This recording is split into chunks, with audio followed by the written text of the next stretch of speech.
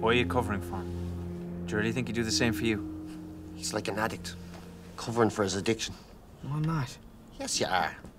Jock were a powder, you'd be injecting him or snorting him. So what if I was snorting him? Better snorting him than one of the other boring pricks in my ear. What's your language? What did I say? You said prick. Prick's not a bad word. Yes, it is.